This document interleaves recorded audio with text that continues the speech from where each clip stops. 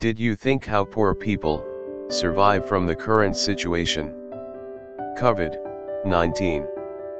They have no television, mobile phones, no social media, to get the current update and awareness to protect themselves.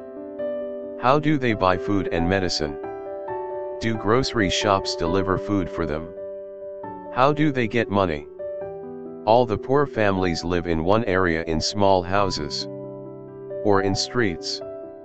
Everyone stays together. They may easily get coronavirus. Who is there to protect them? Think how lucky we are. This is a stage, we are going to face a difficult life in future. So, save food, money.